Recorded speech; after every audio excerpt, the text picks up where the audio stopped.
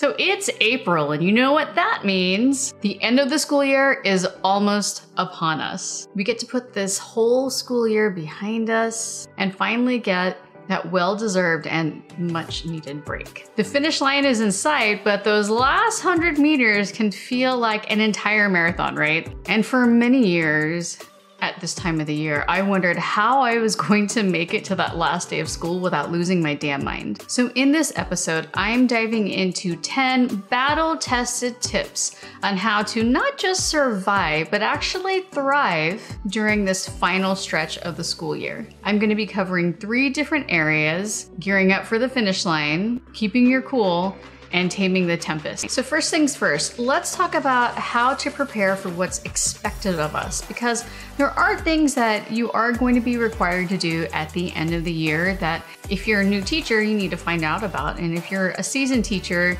you know that these are things that every year they sneak up on us because we're not preparing for them. So first, you need to focus on the essentials.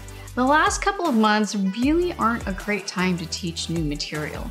Your students aren't really in the mindset to absorb anything new, and can you really blame them? It's kind of like when you're in a training of some sort and it's towards the last hour or two of that training and you've pretty much checked out if you didn't check out from the beginning. So it's important to understand that students are also in this mindset. They're also looking forward to the summer. Well, most of them are. And so trying to teach them something new, especially if it's difficult, is going to be kind of an uphill battle. This is actually the best time to be reviewing core concepts, wrapping up any loose ends in terms of what you taught them, and preparing them for some upcoming end of course or final exam. So basically, it's a really good time to just have them apply what they've already learned and to not try to bombard them with new things that they honestly won't remember after they leave you, since it's coming so late in the year. I also tend to not like to give projects. Don't get me wrong, I've given projects before because it just seemed like a good time.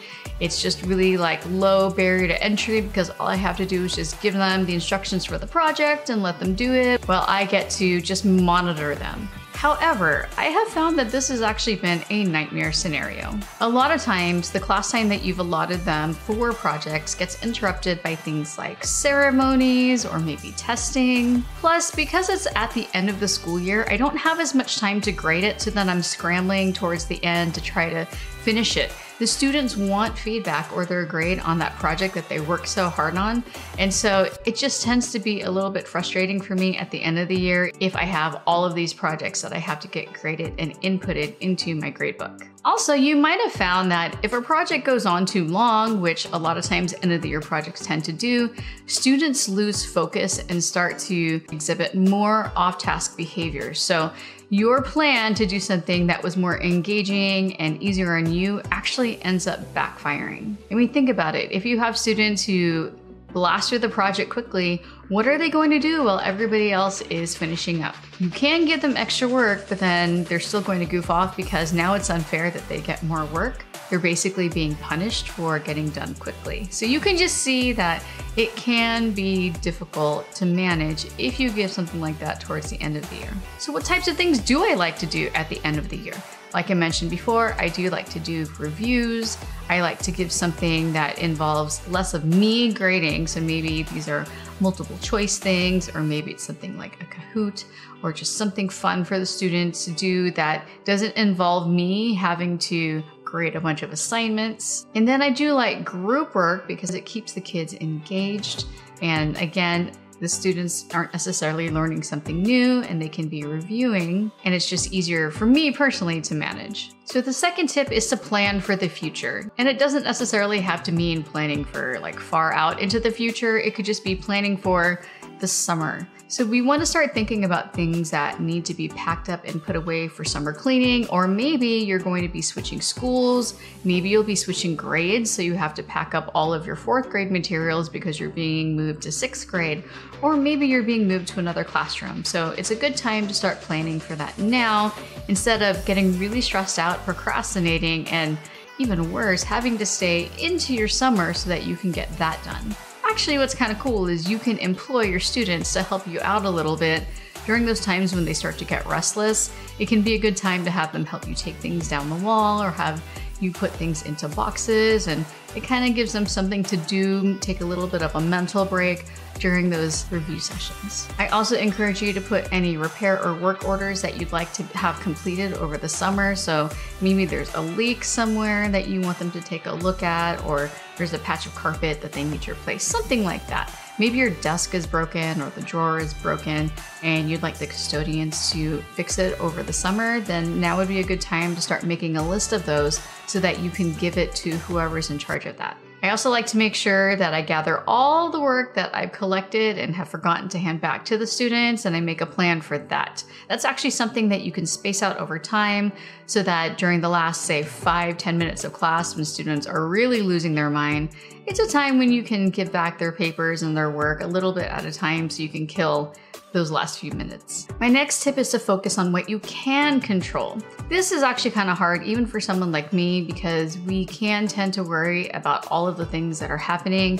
Maybe students are getting more unruly. Maybe there are still parents that are hounding you. You could be worrying about a notice of non-renewal, things like that. And so we want to try to reframe and focus on the things that are within our control so that, again, we don't lose our mind. So if you just had standardized testing and you were worried about their scores, it's out of your control now. You're not going to find out probably until the summer how they did. So there's just no use in worrying about that. And if you did get a notice of non-renewal and you've already gone through the process of fighting it or discussing it with your union if you have one, and you're still going to get that, then it's time to start looking forward to the next adventure and the next opportunity for you instead of dwelling on the fact that you're not coming back. Now, I know that's a lot easier said than done. But just remember that if they don't want you there, there's going to be a school that does, and it just feels so much better to be somewhere where you're appreciated and not being criticized and hounded by your administration and other colleagues. So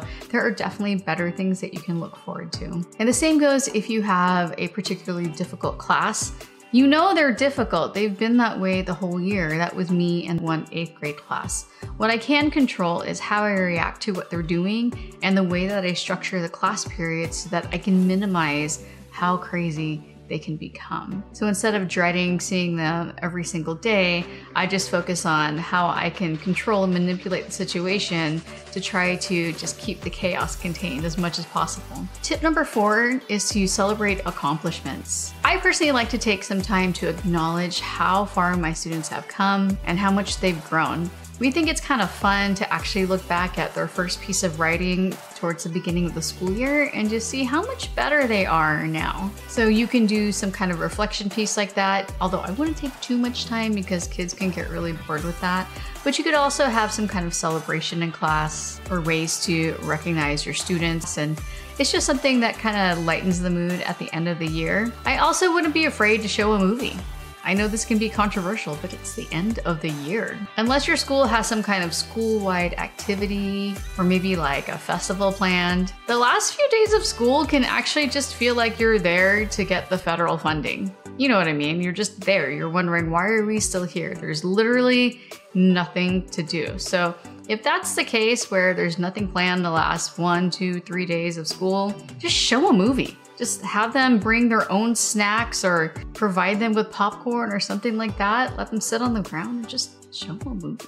So next, let's discuss how to keep your sanity in check, because let's be honest, the last few months can be pretty stressful. So tip number 5 is don't be a martyr. It's okay to take breaks. I would schedule at least 1 or 2 personal days during this time just so that you can have some time to reset and so that you won't sit there freaking out and losing your mind. You're probably going to need some time away from certain students, if not a whole class. I remember that I did that with that one class. I had to get away from that class just for a day because they were starting to become out of control, and even though I knew that it was really unfair to do that to a substitute, I didn't want to be a mean teacher at the end of the school year and have them leave with that kind of impression of their experience with me. So taking a day off just made me a better teacher, and it just really helped with the vibe in my classroom towards the end of the year. Something that you can consider, there's a 3-day weekend usually for the Memorial Day weekend. Maybe make it a 4-day weekend and take that Friday off too. Plan for it now so that it doesn't creep up on you and you can have a solid lesson plan for that.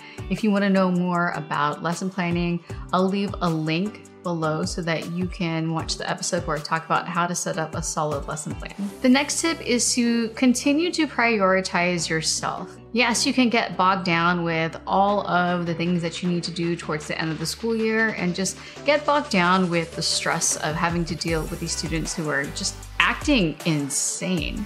So it's really important more than ever to prioritize your health, especially your mental and physical health, and take time to disconnect. Make sure you're getting an adequate amount of sleep, you're feeding yourself well, you're moving your body, all the things that you know that you should be doing. But this is a time when the stress can make you sick. This is the time when the stress can make you want to quit, even though normally you weren't even really thinking about quitting. It's a time that can be really, really stressful. So prioritizing yourself is going to go a long way. My next tip is to connect and commiserate with your colleagues. Normally, I don't necessarily think it's good to just have a whine fest with your colleagues because that could just lead to a lot of negativity. But this is kind of the time when it's okay because you just sometimes need to vent, right? You can try to vent to your family members and friends and they'll listen for a little bit, but I don't know about you. After a while, I kind of feel bad doing that because they don't really know what's going on. They don't really understand and they can't relate unless they're fellow educators. So lean into talking to your colleagues if you have that kind of connection with some of them, or even if you don't, you can still in the copy room just say, oh my goodness, this is so frustrating. And it's just nice to get it out and talk about it with them. And then you can all share your frustrations and celebrate successes with each other, maybe bounce ideas off of each other in terms of how to keep the kids from becoming too restless. I remember one year where another colleague had some difficult students and I had some difficult students. And so we would send something with that student. It wasn't really anything that was important. We'd make up some kind of paperwork to give to the other teacher. And that would give the student time to walk over to that classroom and walk back. And a lot of times that would redirect them or have them clear their head enough to where they weren't as difficult for the next block of time. So we've covered the essentials in terms of how to prepare and how to keep your cool. And now we're going to talk about taming the tempest, which is basically managing the classroom energy, especially when your students are a little restless or a lot restless. So it goes without saying that you need to plan some engaging activities. This really isn't a time for your normal lectures. The kids just, I don't care if they are in 12th grade or in 2nd grade. It is really hard for them to handle lectures at this point in the year. I mean, if you have to do traditional lectures, that's fine. But just know that they are going to be more restless, less likely to absorb the information, and will probably get into more trouble. And you have to be prepared for that. And you have to accept that. You can't actually get really mad at them about that because it's just their nature. I think it's better to plan something that's more interactive and more fun. Maybe something like what I had discussed with the Modern Classroom Project model in my previous episode in terms of having videos. For whatever reason, students are more engaged with watching a video than they are listening to me. They follow the directions that I tell them via video than I tell them in person. It's kind of interesting. So maybe you just mix it up during this time so that it's not just the same old. A different stimulus will get them to focus more. So this is a time for more hands-on learning. Maybe some educational games. That could be like a daily thing that you do as a warm-up. Just find ways to keep them focused and motivated. Something that is more relevant and fun for them that maybe you had been saving up all year. And this goes along with my next tip, which is to take movement breaks. If you're an elementary teacher, you already know about this. You know that you have to have the students move after a certain amount of time, or else they will move without your permission. So it's better to have them move in a structured way rather than when their body just decides going to start gesticulating or whatever. So I would schedule short bursts of movement, whether it's a stretch, as I mentioned before that I did with some difficult students, sending them out on a fake errand, maybe taking a fun brain break where they get to mix up their group somehow or mix up their seating chart. With that 8th grade class, sometimes you would take a 5-minute walk down to the library and back, just so I could provide them with time to talk, which is all they wanted to do, to get that energy out. And I tell you, when we came back from that, they settled beautifully and got focused. So schedule things like that for your students, especially this time of year. Now, my next tip is to really embrace and understand why students are acting this way. That class that I had, they weren't bad kids. They really weren't. They were friends. And so no matter how I arranged the seats, there would be someone there for them to talk to and goof off with. Even if I put them near someone introverted, even those introverts would sometimes get into trouble because they just couldn't help it. It was just that kind of energy in the classroom. And so they became obviously even more restless at the end of the year, and I had to remember why that was happening.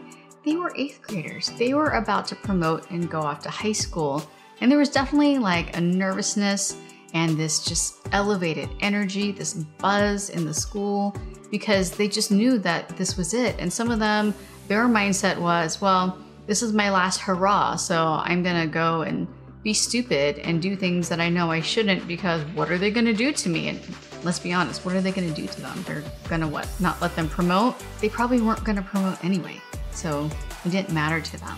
And then there were other students who were really anxious and they didn't know how to get that anxiety out, and so it just came out in the form of like talking too much, not listening, or not doing their work. And sometimes they were bored because, let's be honest, it's the end of the year. They've worked really hard. Even if they didn't work really hard, it's been a long year for them. And so at this point, they just can't absorb anymore. Their brains are fully saturated with everything that you and their other teachers have taught them. So it's just really hard to get them to be productive. And you just have to understand that and embrace that and accept it. And finally, you have to plan for it. I'm not making excuses for them per se, but when you do understand and really plan for this, then you can minimize the amount of frustration that you're going to have, because you know your students, you know when that breaking point is for them, when they're going to start acting up, and you plan something for that as a preemptive strike. Maybe you just plan things where every single day there's a fun routine that they could look forward to, and they know that you're building in something fun, like a silly Kahoot. I know I keep saying Kahoot and there are other games, but you get the point. It doesn't necessarily always have to be an educational game. It could be a Kahoot about cartoon characters. It can be a Kahoot about modern slang words that they help contribute to. Something like that. So that was a lot to cover. But by following these tips and really embracing them, you really can transform the end of the school year from this horrible slog to a time when you can really celebrate and have some closure with your students. I have to say that with that particular class, we really did end on a high note. And strangely enough, even though they stressed me out for the entire school year, I missed them. I was really sad to see them go. We had wrapped up that school year so well, so positively, with so much energy and on a high note, that they also missed me. So just remember, plan engaging activities, take care of yourself, focus on the progress that you and your students have made together, and be as proactive as possible. I mean, summer break is right around the corner. Now, as I mentioned before, if you haven't figured out how to create some solid lesson plans that will make it so that your students actually accomplish something in your absence, be sure to click on this video next to get that.